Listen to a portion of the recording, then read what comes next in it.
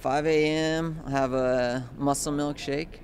So that's just like a couple of scoops of muscle milk like cake batter, some cinnamon, and then 5 scoops cytocarb mixed in like 8 ounces of water. I like to eat anywhere between 3.5 to 4 hours out. I just eat oatmeal, real simple, and a banana, and then I may just snack on some bread, and that's about it. It's not too much in my Gatorade and my fluids that I need, but keep it pretty simple.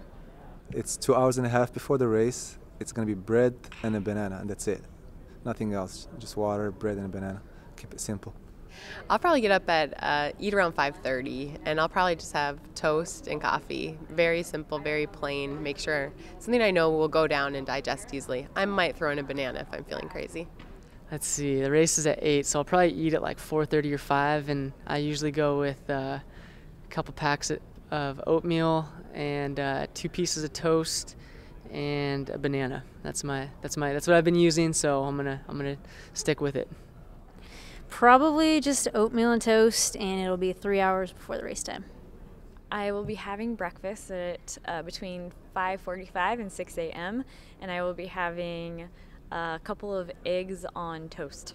I usually get up 3 to 4 hours before, and I stick to my Goo Energy Gel sports nutrition products. I could start with some peach tea trumps, kind of snack on those, and then start slowly moving to my hydration drink, and just make sure that I top off my glycogen stores before I toe the line.